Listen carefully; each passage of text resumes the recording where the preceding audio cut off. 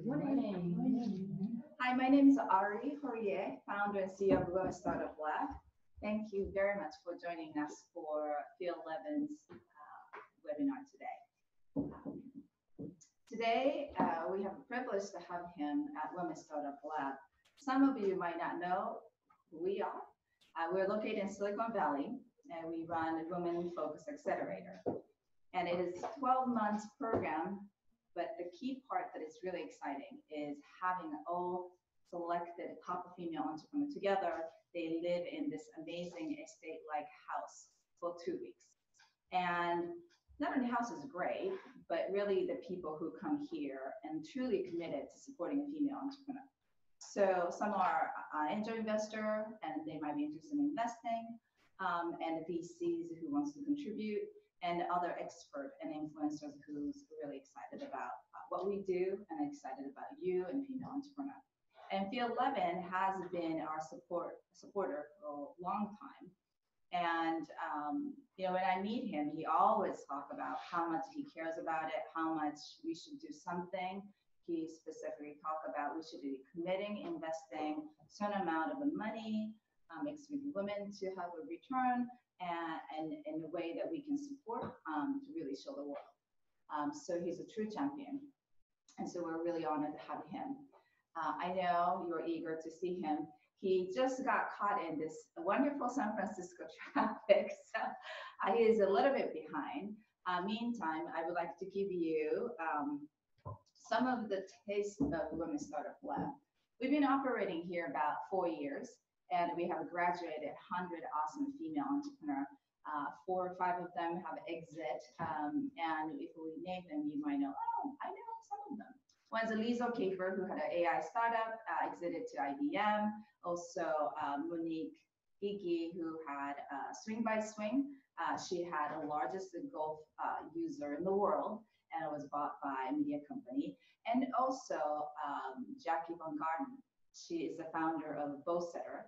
She's been she have gone through our program back in 2014, and now she have raised $17+ million and doing great work. Woohoo, right? Anyway, while I spoke about that, there is people like you, and there is 11 entrepreneurs here are going through the program. So while we're waiting, I thought give you a quick share and shout from our entrepreneurs. So why don't you come up? And how many of you just come? Hey guys, my name is Natasha Che. I'm the founder of Soundwise. We are an audio publishing platform from Washington, D.C. So before I came here to Women's Startup Lab, I looked at a lot of different accelerator and incubator programs, but they all look quite similar. I didn't feel particularly inspired to join any of them, but when I got to know Women's Startup Labs, just Ari's mission and what this organization does, it just feels so inspiring. But still, I had some doubts in my mind when I came here. What are these guys doing? Silicon Valley, I'm not familiar with the environment here. But in these 2 weeks, I've met the most amazing, inspiring women entrepreneurs in my life, and it's such an amazing experience.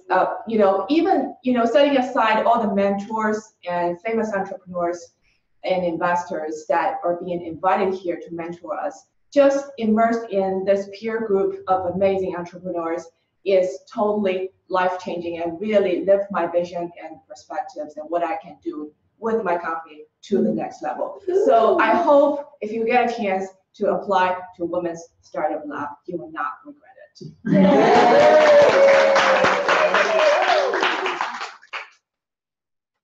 Hi, I'm Jolene Clemens, and I'm the CEO and founder of I've Been Vetted, which is a tool and platform using AI and blockchain to reduce both legal and financial costs when you hire the wrong person. When I found out about Women's Startup Lab, I of course looked at the web page and I saw information. But when you enter into an accelerator, you're not certain can this accelerator assist my business? You know, I'm in fintech, so to speak, and a little bit of insurance technology, but the breadth of knowledge, and it doesn't really matter what vertical you're in, there is information that can help grow your company exponentially with the serial entrepreneurs, access to, you know, CEOs like Phil Libin and those connected with LinkedIn, not to mention, as Natasha did, the wonderful group of entrepreneurs, fellow entrepreneurs that you can actually share some of your problems and issues with transparency, and the extremely supportive and knowledgeable staff. So I am very honored to participate, and I encourage anyone to attempt to actually apply and gain access to this wonderful organization.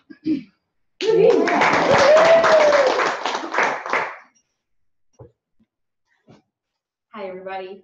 My name is Sarita, and my company is Trustabit, and basically we're blockchain for flight delays.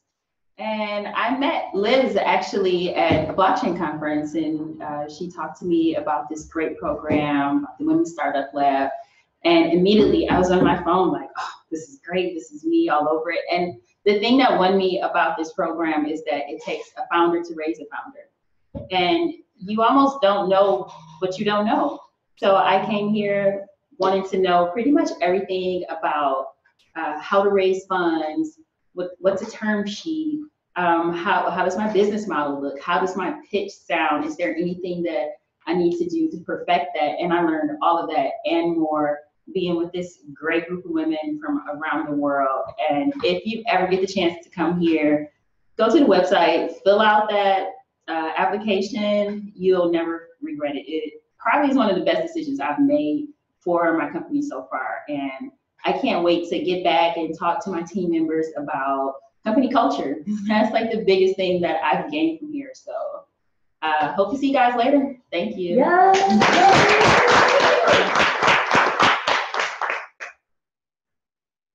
Hi, everybody. My name is Ariel Jordan. I'm the founder and CEO of Curified. We are disrupting the way digital content is curated and monetized by allowing anyone to create their own content feed on the internet. When I applied for Women's Startup Lab, I did not think I would get in. My confidence level was pretty low. I'm a first-time entrepreneur. I call myself an accidental entrepreneur. And I didn't tell anybody that I got into the program for 2 days because I figured they were going to send me an email being like, oh, sorry, that was a mistake. You're not actually in it. And when I got all the application materials back of, you know, enrolling into the program and it was real, that's when it really sunk in that I was really doing something that finally was getting recognized. And by a Silicon Valley accelerator, you really can't beat that. So for me, the biggest takeaway from this has really just been how Ari has been so amazingly able to kind of identify the potential in each and every one of the founders here, and has been able to really draw out the confidence, especially for me, that this is something that I know I can do, I know I can pull off. And with the mentorship and the amazing people that we've been meeting here, investors and seasoned entrepreneurs, serial entrepreneurs, the group of women that have come together here, everyone's doing such amazing things. And it has been definitely the best thing that's happened for my company, but certainly for me and my personal growth as a founder. So you should definitely apply. If you get that email, you know, you're doing something great and you really need to come be a part of what's going on here because it will change your life. Woo-hoo!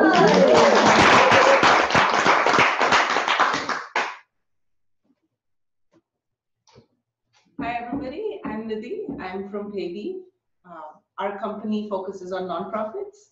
Our goal is that donors want to donate, nonprofits want the money. We make sure the timing right and the donation happens. I found out about this program through a friend who sent me an email that one of the mentors who's going to be here is fantastic at creating pitches. And it's like, if you get a chance to even meet him, you should go, and he's going to be at this program. I happened to see the link at the end of the email, just hit apply. And then I got interviewed by the team. The interview went great. It seemed like a fantastic group of people to work with. but I had a baby about 5 months ago at that point when I was interviewing. And during my interview with Ari, I remember telling her, this is great, but I have a baby right now, so I don't think I'm going to be able to make it. But thank you so much for the opportunity, maybe another time. And she says, well, if your husband got into a program like this, would you have stayed back and taken care of the kid for 2 weeks? I'm like, yeah, of course. And she says, why is there a difference? And that got me thinking, right? Like, yes, why is there a difference? It made me think about all the different ways we think differently, right, in our mind, because we have a bias. Going ahead, she and her team really tried hard to see how they could make my situation work. They even offered a situation where maybe I could go back home a few days, or some days the baby could come and stay here. In the end, it all got figured out, and I'm here at this program.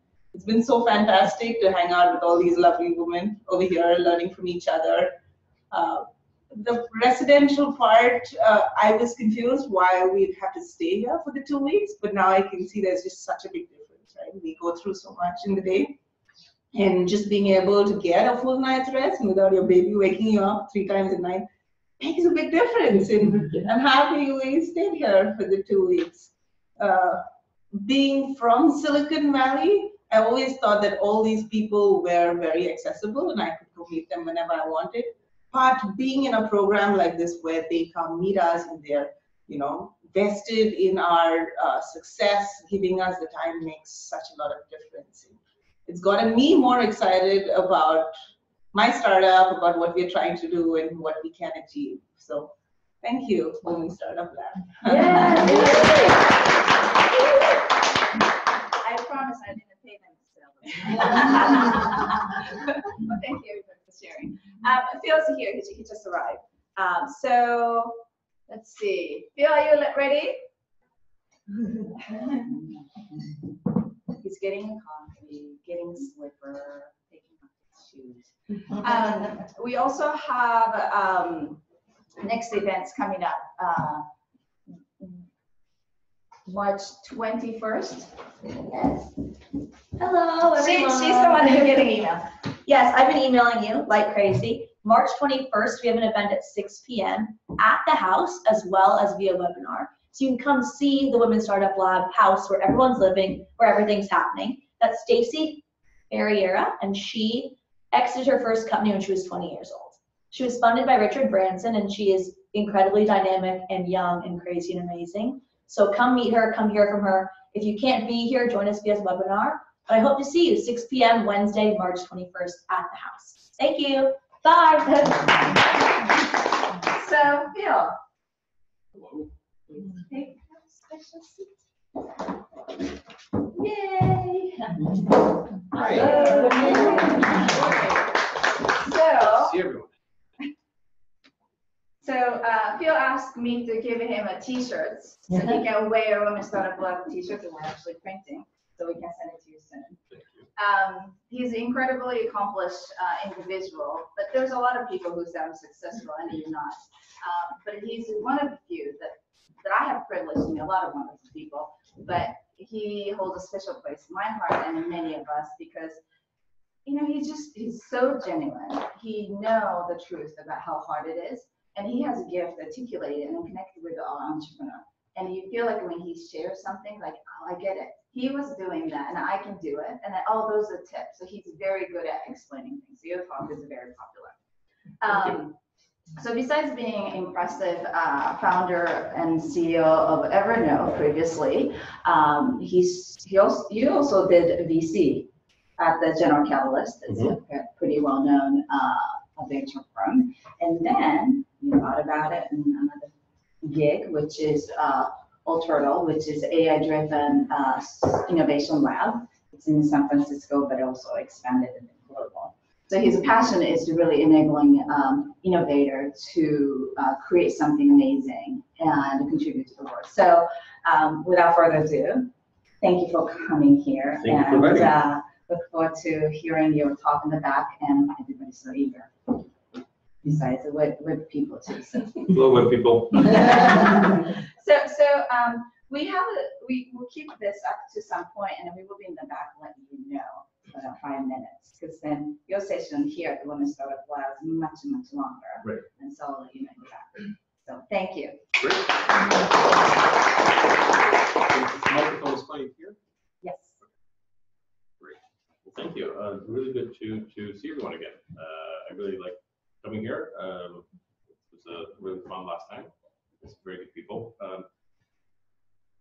So yeah, I'm happy to talk about my journey and take any questions you guys have. You're very kind with your introduction. I don't actually think that I've accomplished all that much, although I do think it's been, I kind of see it as being a pretty good start. So any day now, we'll get to make something meaningful. We're off to a good start. So my name is Phil. I'm a programmer originally. Got into computers when I was super young. I grew up. I was born in Russia, and then came to this country when I was 8 years old as a refugee from the Soviet Union with my parents, and grew up mostly in the Bronx in New York, in a pretty rough neighborhood in the Bronx in late 70s, early to mid 80s. But none of that really mattered because I was a giant nerd. So I pretty much just stayed inside of my room the whole time and begged my parents to getting me an early computer, and then just stayed inside and hacked around on the computer and had my very small circle of equally nerdy friends. And started my first company in high school. We were making computers. We would buy computer parts from Taiwan, mail order from these mail order catalogs, and we would assemble them, PC clones, and sell them to local businesses. Did that senior year of high school, and I sold that company. It was the first company I exited. I sold it for $500, which was 500 big ones, just 500 ones. And it was cool. It was like as much money as I'd made the previous summer working at Carvel Ice Cream. It was the first time that I actually saw this is like you can make something that doesn't require somebody else giving me a job. Worked all through college as a programmer, and then was working with a few college friends of mine as a programmer at a company in Boston called ATG, our technology group. So we've been in the mid to late 90s. It was a really unique experience for me. Up to that point, I was pretty, I think, insufferable. I was used to thinking of myself as pretty smart. I was kind of used to thinking of myself as more or less the smartest person in most rooms. And that was mostly true in high school and in college. And then I got to this place, I got to ATG, and it was definitely true in like other places I've worked. Like when I was working with big companies, I just always thought, that must be the best person here. And then I got to this place, ATG, our technology group, and all of a sudden, for the first time in my life, I was barely at it. Like the other people there were really good. And I had this first experience in my life where I was like, wow, I have to like really work hard just to keep up, just to tread water, because the other programmers and designers and engineers were just amazing. Like Richard Feynman's son was one of my coworkers, and there were just people who were crazy talented. And it was really confusing for a while because for the first time in my life, I had to work really hard to keep up. And I realized like, oh, this is kind of the secret of happiness. This is like maybe the way that I should try to structure the rest of my life, because it felt so different, like being in a place where I had to work really hard to keep up and being with those kinds of people than it ever did before. So I kind of vowed to set up my life to maximize the time that I spent being the least interesting person in the room. And that's, as a philosophy, has worked out pretty well. So we were at ATG, and then decided to start our own company. Me and two friends, Keach and Brandon from college. And we didn't really have, we were going to call it Engine 5.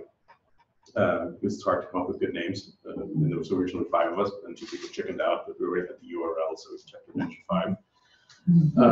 And we didn't really have a mission. Like all the advice I give now to entrepreneurs is, have a mission, know what you're going to do. We didn't know any of that. We didn't follow any of our later advice. The reason we wanted to start a company was really kind of a social experiment. The way we were thinking about it was, all of you probably had this experience working in other companies where, you're sitting at your desk and you kind of think, well, I know what I do, and I'm okay. I'm decent at it. I know what I do. And this woman sitting next to me, okay, I know what she does, and she seems pretty good. And and that guy over there seems pretty good. But I don't want to look at anyone for real. But the guy sitting at that desk over there, like, doesn't do anything. He's kind of an asshole. Why is he here? Like, doesn't everyone else know? Like, when he showed up to interview, didn't they tell? Why did they hire him?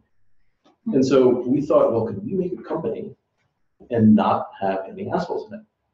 Because it's never been done before, like in the history of companies. We thought, well, what if we made our own company, and then when people showed up to interview and they turned out to be assholes, we just be like, sorry, we're not going to hire you. So we started a company, and it turned out you could do that up to about 12 people. I think we had a pretty good track record.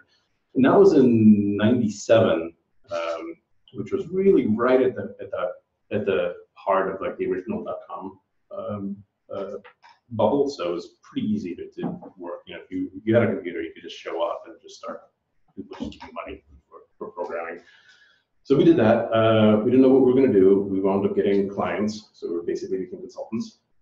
And we started building, and we wound up building some of the first e-commerce sites. A company called eToys, and there was some stuff we did for Toys R Us, and some stuff we did for Barnes & Noble and Nokia. And we grew to about 12 or 13 people over about 2 years, and learned an important lesson. A, it was totally possible to have a company without any assholes in it, which is great. But two is that consulting sucks. That was like a really important lesson. It's really terrible. Like when people pay you for work, it's just like, it's not a good life because you're not building anything of value. You're just getting paid for work. And we were getting paid a lot towards the end. But when you're not working, you're not getting paid. You're not building anything. There's nothing that's accumulating. You're just working. And it was difficult. We were working, no exaggeration, easily 18 hours a day, 7 days a week. Like back then, people used to smoke. And I totally remember like being at the office at 4 a.m. in the winter in Boston with like my co-founders like leaning out of the window, like halfway out of the window of our fifth-story office building to smoke because like we didn't have time to like go downstairs to smoke. So it was like open a window and I would kind of be close by just in case it toppled over. It was really hard work, and we didn't get the sense that we were building anything, above and beyond just the hours that we put into it. And we wound up doing this one project for Nokia. We were building the very first online store, and they wanted to use this product called Vignette, Story Server Digital Store, which was one of the first content management systems, a big company called Vignette out of Texas. And we begged them not to use it because it's terrible. It's a terrible product. Like, this product doesn't do anything. You remember? Yeah. We were like, it's going to cost you $1 million for us to build it, but if you want to use Vignette, it's going to cost you $2 million because it's going to take us twice as long as starting from nothing because the product really does nothing other than just like make life hard and cost another $1 million. And they were like, no, we've already made a strategic decision to use Vignette, so if you use it, fine. So we used it, double the price they paid. And it was hard because it was just not a really good product. So, but we made it work. We like actually did some, we made a shopping cart in it, which was kind of a big deal back then, and made it all work. And then after the project was over, we were sitting around joking about how much it sucked. And I was saying, I should just write a letter to Vignette saying like, dear Vignette, just want to know that your product is terrible. And one of our co-founders, actually our first business person, Alex, said, well, why don't you do that? Like, seriously, like, you don't have to be an ass about it, but just write it and give them feedback on the product. I'm like, okay, so I wrote an email saying, hey, we just completed this product for Nokia, and it's really difficult because your product made it difficult in this way, and this way, and this way, and this way, and this way. 3 days later, they were in our office trying to buy our company. So they responded saying, oh my God, yeah, that's amazing. Like, we heard that you guys were doing this work. We're really interested. We know the product that needs a lot of work. And we think you guys are the right people to do it. So would you be interested in being acquired? We were really interested in being acquired. Because we were just exhausted after 2 years of 18 hours a day. So they said, okay, come fly to Austin and we'll talk about buying your company. So me and one of my co-founders, Alex, we flew to Austin. We had never like sold a company before or anything. And I literally had no idea how it works, or even like what should we get for it? I didn't know. They didn't mention the price on the phone. And we were on the plane, and I remember talking to Alex, and I was like, well, he was my friend with an MBA, so he actually knew some businessy stuff. I said, how much do you think we should ask for? And he's like, well, we should definitely get at least $1 million, right? Because it's less than $1 million. We just make enough in revenue where that's only like a couple of years of revenue, even at our profit level. So we should get at least $1 million. I was like, wow, $1 million? I'd never thought of that number in my head before. But he's like, yeah, like we did some math, and I was like, yeah, you're right. Totally, we will. If they offer less than $1 million, we're not going to say no. Should we ask for $1 million? And he's like, no, we should definitely just let them give a price. Because any price that we say is just, we're just setting the floor. So we need to let them set the price. But we need to decide right now that if they say less than $1 million, we're just going to walk away. Fine. Maybe it should be $2 million. What do you think? Think we get $2 million? He's like, yeah, maybe. All right. Well, if they offer less than 1 million, we'll definitely walk away. If they offer like more than 2, then we'll accept. Okay. We had no idea. We show up. We go to the office, and it was literally like a giant conference room, big, like giant oak table, 2 of us, 2 of them sitting across the whole table, and they literally did the movie thing where they're like, we're going to write down a number. So there's a number, pass it to me, I'm sitting there, and I did it. And it was $25 million. What, billion? $25 million. Wow. And I was like, we can't do it for less than 26. And they're like, fine, 26, but that's it. We're not negotiating anymore. So we sold the company, and it was in January 2000, which was about 20 minutes before the first .com bubble burst. Oh. So we're just super lucky. There was no skill. We just got really lucky. And they gave us half in cash and half in stock. They were a public company already. Their stock over the next 2 years their market cap went from like 10 billion to like 200 million. So they lost like 99%. But they gave us half cash, but in the cash that we got, we all immediately invested in other startups like Nasdaq stocks, because we were investment geniuses. We just made a company, obviously we know everything. So all of that went away. But 25%. And this was actually, I should have taken this as a little bit of a red flag about how crazy the market was at the time. They said, well, we have to close this really quickly. We don't have time to do a lot of due diligence. So we're going to take 25% of the total purchase price, and we're going to put it in escrow for 2 years. And if there's any legal claims against you for 2 years, then we pay it out of the escrow. Otherwise, 2 years later, you'll get the 25%. And I was outraged. I'm like, bullshit. It's my 25%. I can't just have my 25% of my money for 2 years. So I guess the way we have to do it. Otherwise, we're not going to get it done. Fine. So 2 years later, we get out of our lockup. All of the stock we got is down by 98%, or 99%, so we basically lost everything. All of the cash we got is down probably also 90% because we've been investing it, losing it in other stupid ways. So we basically got no money out of it other than this 25%, which was sitting in escrow earning 3% interest every year, actually got paid back to us. And so at the end, we wound up with a quarter of the value that we thought, but we literally had expected zero at that point because everything fell apart. So we were like, we are investment geniuses. Even that was more than the $1 million that we thought we would sell for. And it was an interesting moment because at that point, we'd sold this first company. We sold it for an amount that by today's Silicon Valley standards is pitiful. We sold it for $26 million, which would have seemed as like a massive failure for any VC-funded company. Actually, the stupidity of that is one of the reasons we started Alternatives. But we had no investors. We didn't even know there was such a thing as investors. It never occurred to us that other people would give us money. So it's just us, and none of us had any money. None of us came from families that had money.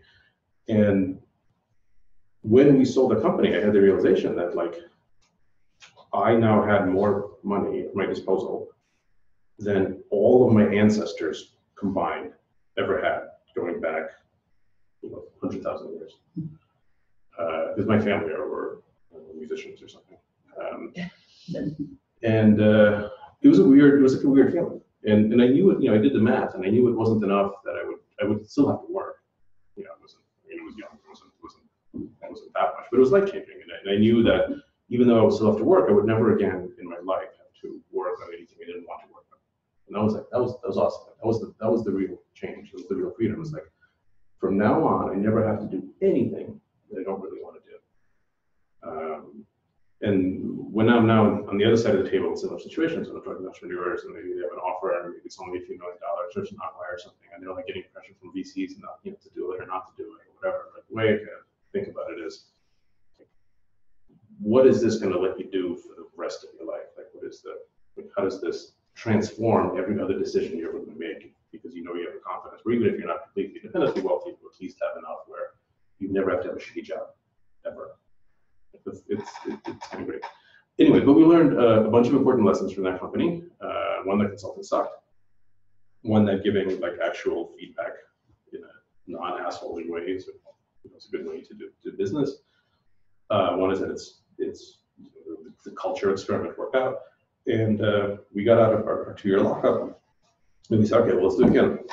And so we started our second company, same team, a little bit bigger, and it was on October 11th, 2001, so it was exactly a month after September 11th. And back then, those of you guys who are old enough to remember, I think everyone wanted to do something meaningful. Like, everyone kind of felt a month after September 11th, like, we need to do something more meaningful. Like, the stuff we were working on before, well, we were doing, e-commerce, we were letting people buy CDs online. It seemed frivolous, right? It seemed stupid. A month after September 11th, we got to do something more real.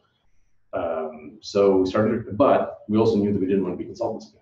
We needed to make a product because we wanted to actually make some residual value. So we started a company called Core Street, which is an MIT spin out, and we partnered up. One of my co-founders was a brilliant professor out of MIT, Sylvan Macaulay, and he had invented all this new type of math. And so we started this company doing cryptography and security for large governments. We basically were going to change the way that security works in the world. And we sold the products to government organizations, militaries, big banks, and large enterprise sales. So we ran that company for 6 or 7 years, and then also wound up selling that company as well. The main lessons we learned there is the no assholes rule still worked, still applied. We got larger. We got from, I think at our height we were 50 people maybe. So we had been grandfathered in, but no new assholes after the initial batch, and that worked okay. And making a product was better than consulting, but we weren't the customer. We were making something. So in our first company, we were making something for retailers, and so we had to keep thinking every day. We would wake up thinking well, what does Nokia want? What does a retailer want? In the second company, we were making products, but it was products for governments and banks. And so we had to keep thinking what does the government want? Question. What do the big banks want? And we just got really tired of that. I just got really sick of it. So after we sold that company, actually a little bit before, I replaced myself as the CEO right before it was sold. We decided to make a new one. We said, okay, this time around, third time around, we don't care what the market wants. We don't care what the customers want. We're sick of thinking about the customers. Who the hell are those guys anyway? Let's just make something that we want. So let's make an experiment to see something. If we're the customer, we can make it for what we want instead. And we had a logic for doing this because this was 2007. So it was actually exactly 10 years after we started our first company. We were starting our third. And we kind of thought, well, world's changing. There's a lot more social media and things like that. And if we make something that's really great, that's high quality, it'll get out there faster. Everyone will talk about it, so people will know about it. So all we have to do is make something really great. Whereas before, that was never true. When we were making our first company in '87, you could make something great, but most of the work was still in how do you tell people about it? It was still in the marketing and the distribution and logistics. Whereas 10 years later, those things felt a lot less important because the world became much more connected at that point. So if you made something great, everyone would know about it. It doesn't even matter how much you spent on those other things. And we thought, okay, well, it takes like 10,000 iterations to make a really great product, or I don't know, 1,000 or something. And when we were doing stuff for governments and big banks, each iteration would take like 18 months. Because we would release a version and we would like sell a pilot to the Department of Energy, and then they would go through some process, and a year later we would get some feedback, and then we would like try to make a new version. So it would take over a year to like improve the product each time. And so if you need 10,000 iterations and each one takes you 18 months, like I don't have 18,000 years to devote to this. So we thought if we make the product for ourselves, we're the customer and we're honest about it, then maybe we can iterate every like 40 minutes. Because we can just be making changes all the time, and we can evaluate it ourselves. And so we can just get through those 10,000 iterations in a reasonable amount of time and actually make a great product. So that was the reason. So it wasn't like a general feel good, oh, we want to follow our dreams. We just said very practically, like, how do we get far more iterations packed into a few years than we were able to in our previous company? Oh, the way to do that is to make stuff for ourselves, because then we can have the feedback be much better. So we thought, okay, that's worth trying. What should we make? So we got to make something we love. So we sat around, we were co-founders, and we basically remember this meeting, 2007, and we just made a list of all the stuff we loved that we wanted to work on. So I really like video games. All of us did. And so I said, well, why don't we make a video game? And we kind of said, well, we don't really know much about making video games. We're just video game players, but also like, I already have a big stack of video games on my desk that I haven't had time to play. There's already a lot of really good video games. Maybe the world doesn't need another video game. So what else do we really like? We kind of said, well, it's 2007, and we really like some of this new social media stuff. Maybe we should make like a social media network. And I said, yeah, but there's already MySpace, and no one can beat MySpace. We're too late, for that. So we shouldn't bother making another social media network. So we went down the list and we got to, well, what about productivity? Like, we all want to be more productive, feel smarter. We're all kind of like life hackers. And the current generation of productivity tools, even back then, were 20 years old. It was like Microsoft Office hadn't changed in 20 years, even back then. And you couldn't use it on these new smartphones that people were starting to carry around. We kind of thought, why don't we make like the new generation of productivity? Like, why don't we redefine what it means? What are the essential productivity tools? Because 20 years ago, it was a slide presenter and a word processor and a spreadsheet and a database. What the hell's a database? Some of these concepts don't even really make sense anymore, and people are moving away from their PCs anyway. So why don't we make like the new definition of what it means to be productive? Why don't we make like we thought of it as an external brain, as a cognitive prosthesis, like something that makes you smarter. And we said, yeah, okay, that's a good idea. Let's do that. So we started working on it. We were going to call it Ring. Sorry. No, we were going to call it Ribbon. Ribbon, like tie a ribbon around your finger, if you remember. And started doing the due diligence on that. And then I was introduced to this guy in California, this crazy, brilliant Russian-American inventor and entrepreneur named Stefan Hachikov. And he had a team we were in Boston, he was in California, he was actually really close to here. And he had a team working at a very similar vision. This was actually the team that Apple brought over from Russia in like the late 80s to make the Apple Newton. No one probably remembers the Apple Newton, but it was like the first tablet. It was like way ahead of its time. It was a brilliant team of scientists came over to do that. And they were working on this idea of like infinite memory, of helping people remember everything. And so I flew to California, met Stefan at this really terrible sushi restaurant in Sunnyvale.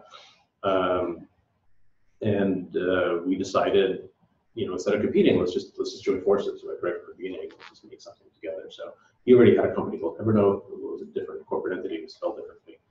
And I moved my team here. We kind of redid the company, we recapitalized it, called it Evernote. And we launched the first version of the product in early 2008, actually just about 10 years ago. It was the 10-year anniversary last month. And the whole point of it was the first time that we actually had like a product vision.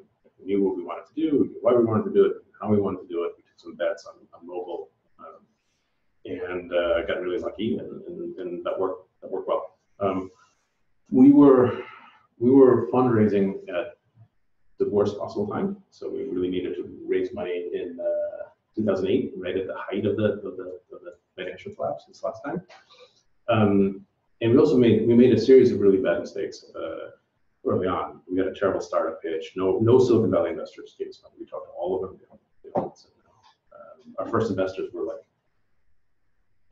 Canadian, like Alberta oil barons, and Japanese telecom people, and like Russian bankers, and it was a very eclectic mix of people. I literally for Evernote had to go to Kazan to raise money. Kazan is in Tartarstan. Which is a real place. It's where Tartar sauce comes from. And yeah, I was raising money in Kazan. So I really have like very little sympathy when Y Combinator founders complain about how like, oh, we've already had 20 VC meetings and we haven't had a term sheet. Kazan. We did get money from it, so that's for sure. But the big mistake we made was that we merged these two teams.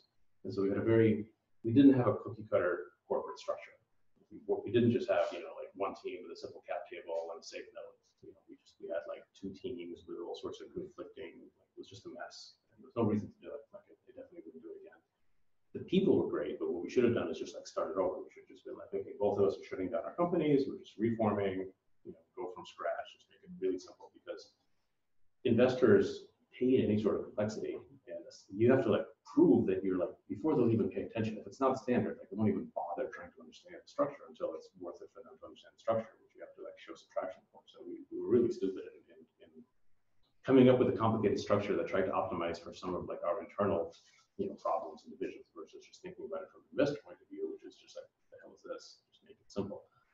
So anyway, because of that and because the timing was bad, it took us a long time. We self-funded it for a while. We got friends and family and other like some angel investors, but couldn't get any VCs. And at one point we did get a term sheet finally. It was already a pretty good team because we were able to string it along for a while ourselves. So we were already like 25, maybe almost 30 people. And we finally got a $10 million term sheet from this European investor, so we were set. But because of the complexity of the legal structure, it took us like more than 6 months of due diligence to kind of clean everything up. So we worked on it for 6 months. Couldn't talk to any other investors because we had signed a no shop agreement in the term sheet, which means we were prevented from talking to anybody else. We won't do that anymore. 6 months later, we finally did the due diligence, and we had our closing date set. And on the day of closing in 2008 was the day that the Unit Brothers went bankrupt, when the market fell some giant amount. And the investor called up and said, we just lost 60% of our fund value in one day. So we were pulling out of that investment. We had 3 weeks of cash left at that point, and hadn't had investor conversations in 6 months. And the world was melting down, like literally, right? Everything in the news was how the economy was tanking. It was pretty bad. So I kind of panicked, and I decided, I called everyone I knew. No one would even like return phone calls at that point. So I spent a week just like running around trying to like raise money, nowhere, absolutely nowhere. And then finally, it was 2 weeks of cash left in the bank, and I decided I had to shut the company down. And I remember the day I was sitting at home. It was 3 a.m. and I finally said, okay, we're done. Close my laptop, go to sleep, wake up the next morning, drive to the office, lay everyone off, shut the company down. Because we only had 2 weeks of cash, and you can't go to zero because then you wind up like going to jail because you haven't paid some bill or something. So you should at least like reserve 2 weeks, just like shut it down cleanly. And I said, okay, this is it. We tried.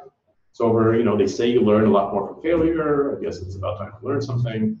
I remember thinking like, oh, this is what it must be like to feel like an adult. It was the first time I felt like an adult. I was like 35 then. Yeah, this sucks. I never want to feel like an adult again. But anyway, I decided to shut the company down.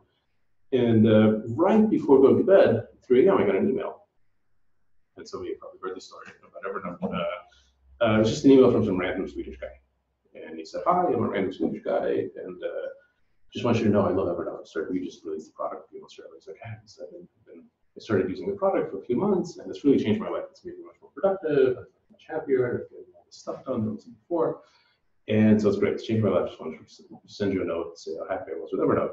And I felt a little bit better. I'm like, oh, you know, like you make a difference to like one random Swedish guy, like you accomplished something. And then you went on to write. So I'm just writing to see if you're looking for any investment. And I was like, why, yes. I'm looking for investment. And then instead of going to bed, I stayed up. And 20 minutes later, I was on a Skype call with him. And obviously, you know, we told him the whole situation or whatever. But 2 weeks after that, he wired us $500,000. So he sent us $500,000. Just this guy who, you know, had sold a company and had some money, and he was a tech person and just loved the product. And it totally saved us. Like that $500,000 we stretched for probably like 9 months. We managed to like make it work. Like I had stopped paying myself and all that stuff. And at the end of it, we already had enough traction where we could actually raise money. Like it put us over the edge where we had enough stats, and we found a way to talk about it. Plus, like I think people were kind of tired of panicking about the stock market. Like the economy hadn't improved, but it was already old news that everything was bad. And so like that extra like 6 to 9 months was exactly what it took to like make this fundable. And then after that, it was, you know, and we raised like $400 million total in that company. But that first, you know, few million was much harder than anything else. So, you know, tons of lessons from Evernote, tons, or more than we have time to talk about. But it went great. And about, I don't know, 8 years into it, 9 years into it, we were already pretty big. We were up to like almost 500 people, like 400 something people or something. And I was having dinner with a friend of mine, who's actually with Nick Woodman from GoPro. And I remember sitting down at dinner, and he said, "You feel like so, you know, you look kind of tired or something." Like, yeah, I'm kind of exhausted. He's like, "Are you still having fun day to day? Still having fun?" And I'm like, "No, I'm not. Month to month, I'm having fun. Like when I look back, like what we accomplished every 3 months, like that feels satisfying. Like day to day, no, not fun at all. It kind of sucks." And he's like, "Yeah, so you never need to be in a position. You should never put yourself in a position anymore where you're not enjoying what you're doing, because," he said, you're a giant nerd, and if you don't like something, it means that you're not good at it, and you know you're not good at it. You just don't have the mastery to enjoy it. And the company at this point is successful enough where it deserves someone who's going to be actually really good at being the CEO. So your only job at this point is to like find someone who actually is going to be great at this and who will enjoy it every day. And then you need to go and do something that you're enjoying, because you're enjoying it means you're good at it and you're contributing to the world. If you're not enjoying it, it means that you're not good at it, you're kind of wasting your time. So wow, that was more direct and bracing feedback than I'd expected. Just thought we were going to have a meal together. But he was right. I'm like, yeah, that makes sense. So I talked to the board, decided, at first I thought, well, I don't really have a successor, but it's time to start thinking about it. So maybe what we'll do is we'll hire a president. So I'll stay the CEO, we'll hire a president. We'll let the president kind of run day-to-day operations for a year or so, and then, if that works out, if he or she's good enough, then I'll step aside as CEO, and this person can be the CEO, and I can focus on product or something. So I started interviewing with presidents. Kind of became apparent right away that hiring a president is much harder than hiring a CEO, because the people who are impressive enough to run the company, but who would settle for the number 2 position, are much rarer than the people who, are good enough to run the company, but who would want to be the CEO. So within 6 months, I kind of said, fine, let's just hire someone who's going to be the CEO. And my plan was, we hire someone who's going to be CEO, I become executive chairman and head of product, and we can stick around and do that. And I kind of knew at that point that there was a 50% chance that wouldn't actually work out, because I thought, well, if I'm hiring a CEO, we really do have to, to make the new person in charge. So there's no way to predict whether or not the chemistry is going to work ahead of time. So we kind of realized that there was a strong chance that it wouldn't work out, and I would just wind up exiting completely. But still felt like the right thing to do. So we did that. We found a great guy, Chris O'Neill, out of Google, interviewed probably 50 people over a year and a half, And those are like the 50 that actually got to me in the board interview. So the top of the funnel was much bigger. Made a bunch of mistakes in the process, but finally wound up hiring Chris. I became the chairman. I kind of had a product, but then within 3 months, it was just like, it was obvious that it wasn't going to work. It was just too weird, like hanging around. It kind of made him unhappy, and the new team kind of made me unhappy. So after about a year on the board, just said, let's just do a cleaner separation. So at this point, I'm still a large shareholder. Evernote, I've got a lot of friends there, big supporter of the company, but I have no operational responsibilities, which felt weird. It was a difficult thing. It felt strange. But this is definitely one of the lessons that Evernote taught me, and maybe kind of the central one at this point that I really go to all the time for important decisions. I think as a manager, as a CEO, as a leader, whatever, there's one common mistake that I've made over and over and over again in my life that now that I've understood, I try not to make anymore. And I think it's very common. I think a lot of people conflate difficult decisions, meaning decisions where it's hard to know what the right answer is, like you're just not sure what the right answer is, with emotionally unpleasant decisions. Where you know what the right answer is, it just sucks. And I think by nature, most people treat those as the same. So they're faced with emotionally unpleasant decisions, and they pretend that it's difficult to know what the right answer is, and they kind of can't quite decide whatever. And actually, when you look at it that way, the vast majority of decisions that are like hard decisions to make are actually not hard decisions to make. They're just unpleasant. But it's actually not that common that you're faced with something where you're like, oh my God, that's the right answer. I mean, that's important. It happens trivial things all the time, but for important things, you should get the right answer. So what I've really tried to do is to just separate those things out. So faced with the decision, I'm like, is it actually difficult to know what the right answer is, or is it just unpleasant? And if it's the latter, then it doesn't matter. You just make the decision the right way, and you can deal with the unpleasantness. And that was very much what leading Evernote was like, where it was clear to me that it was an easy decision. It was the right decision to make. It just sort of sucked emotionally, but whatever. In the end, I think everyone's happier if you act that way. So I left Evernote, and during my last year and a half there, as I was exiting, I specifically refused to think about what I would do next because I didn't want to check out early. As soon as I figured out what my next project is, then it's hard to kind of give it my full attention. But as soon as I left, I started looking around, seeing what I wanted to do, and a bunch of VCs reached out and said, "Do you want to work at VC?" And I really didn't have much interest in venture capital. But then I heard from General Catalyst, a big firm here in Boston and New York, and they said, "Well, you should come work for us because we both were a large VC, and you can hatch companies, so you can kind of come up with your own ideas, hatch them, kind of start small companies, invest in companies. It's like best of both worlds. It's a spirit partnership, pays a lot." It was literally too good to be true. It was just like some amazing opportunity. It seemed too good to be true. And I remember, my father always used to tell me, when something seems too good to be true, just don't ask any questions and jump into it. So I did that, and it was great. But about 2 years into it, I kind of realized that what I really wanted to do was the starting stuff, and I didn't really want to do the chasing deals. I'm fundamentally not competitive. I don't care about deals. I'm not motivated to beat anyone else out. I don't want to I'm not a social person. I don't like the social butterfly, who's looking at what deal. I just don't care about any of that stuff. I'm not particularly good at it. And that was the lesson from Nick too, is that if I don't like doing something, I should just take that as a signal not to do it. What I really liked was doing the early stage, getting stuff started, getting it kind of set up stage. But I didn't want to focus on just one thing. So I started working on what became All Turtles inside of General Catalyst. It was originally called Found Robot Company. But then kind of realized that, it became bigger and bigger. It became kind of more and more epic and ambition and scope. And we kind of thought, this needs to be its own separate thing. So we started as a separate company in June last year. So we're about 9 months old. General Catalyst became one of the big investors. We got a bunch of other money and launched it. And what we're doing now at All Turtles is basically we're kind of calling bullshit on everything I've done in the past 20 years.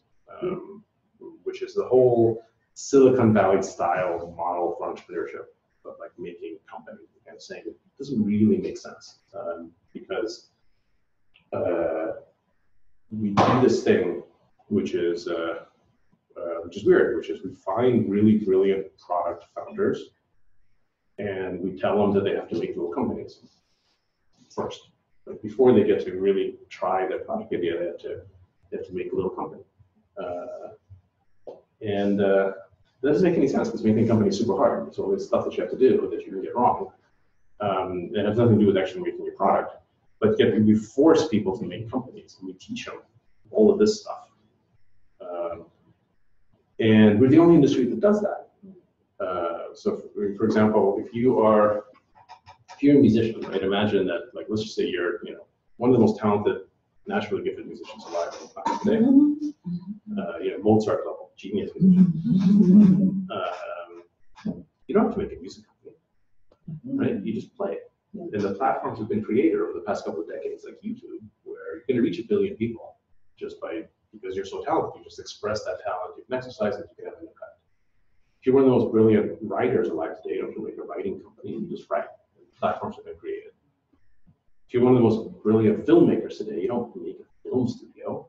You just you want to go to HBO or to Netflix and get your stuff with Amazon and get it there. But if you're one of the most talented product entrepreneurs, you have to make a company. You have to figure out your foreign M&A valuation and your CAC to LTV ratio and how to manage a board and how to deal with founder drama and why.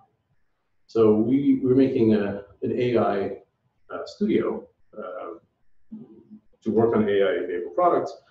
But when we say studio, we mean like Netflix. We're basically making Netflix. We are Netflix. We want to make a place that attracts really talented people in the industry, but it's a very disciplined structure for actually making original product, making and distributing and doing everything. Except instead of TV shows and movies, we make tech products, consumer products, and we do it all over the world. So we have part of the reason we wanted to start this is we believe that real talent, this Mozart level talent, is super rare. Obviously, like by definition, it's super rare, but it's evenly distributed everywhere in the world. And we want to make sure that wherever those really amazing people are, wherever they are in the world, they actually get to like use their talent in a way that has impact on the world. So we started in San Francisco, Tokyo, and Paris. That's where we're now. We're opening up Mexico City. That's our next location about a year from now, a little less than a year from now. And the goal is in 5 years to be in 8 kind of world cities, just to making working products together. So that's where we're at today. So that's a fairly long-winded account of everything I've ever done in my life. Thank you for seeing through it. Happy to talk about whatever is interesting to you guys. Thank you.